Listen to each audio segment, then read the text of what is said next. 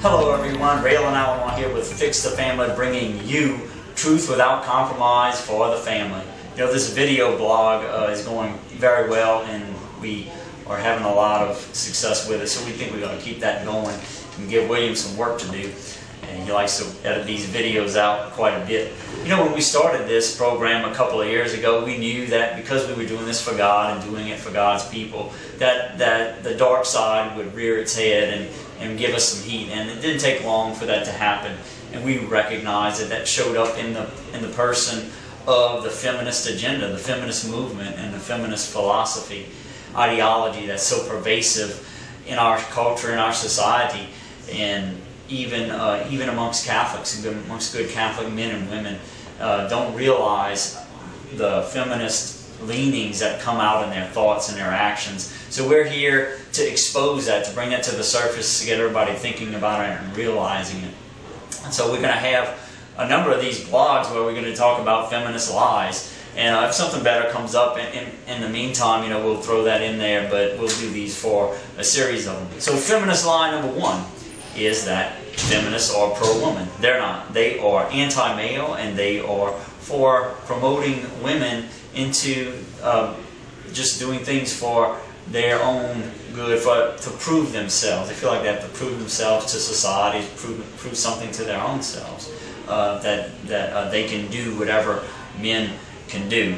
To prove that, I want to show that the feminists aren't really pro-woman.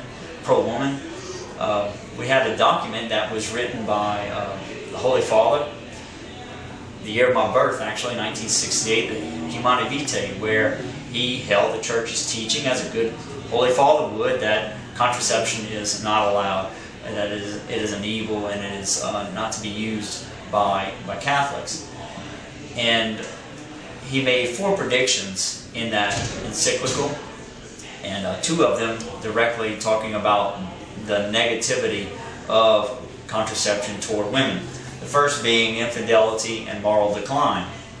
You know, and this affects both men and women when somebody commits adultery, or when people just live like animals and have sex with anybody because contraception is readily available.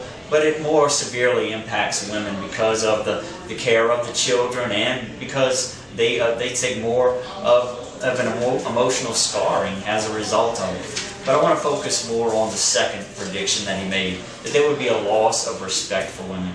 Paul VI also argued that the man will lose respect for the woman and no longer care for her physical and psychological equilibrium, and come to the point of considering her as a mere instrument of selfish enjoyment and no longer as his respected and beloved companion. I see that quite a bit in our culture today, don't you? Do we see the feminists out there trying to restore this dignity to women that this has done? No, they want more contraception, as much abortion as is possible, just so that women can do the things that men would normally do, just so that they can prove themselves. You know, and then we hear this common phrase that's thrown out. It definitely comes from the mouths of feminists, that, well, what are you saying? Are women just good to be barefoot and pregnant?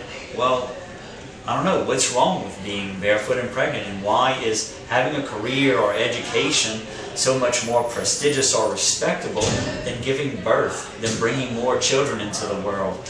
What does our Catholic faith tell us? Doesn't it tell us that it is so much of a high calling for women to participate and to bring forth a new life? We should be open to life in every act. As a married couple, we're supposed to be open to life. So what is wrong with being pregnant? So here we go. If you have a problem with being pregnant, or you think there's something wrong with it, don't have sex and don't get married.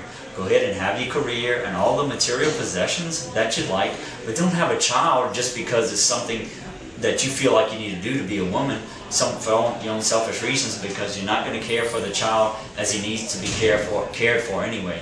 Is the feminist agenda, the feminist ideology, are they pro-woman? No, they're not. We here at Fix the Family are definitely pro-woman. We don't put a value on women based on a price tag and dollars and cents. No, we see women's value for the real things and the beautiful things that they can do. The bringing forth of new life, as our faith tells us, being open to children, making a home, a beautiful home, to bring these children into and to nurture them and to raise them into being future Catholics that will praise God. This is the beauty of woman. She appreciates the home that her husband provides for them. And this makes for such a sound, beautiful, wonderful family life. So we want to congratulate and show our appreciation to all those wives and mothers out there, those that have the opportunity to be a stay-at-home mom. We appreciate you. We encourage you to keep it up and to raise some beautiful Catholics for the future of our church and the future of society. Come back for some more of the blogging here at Fix the Family. I'm Raylan Alamon. Come back and see us. God bless you. Oh, and by the way, click like and click share.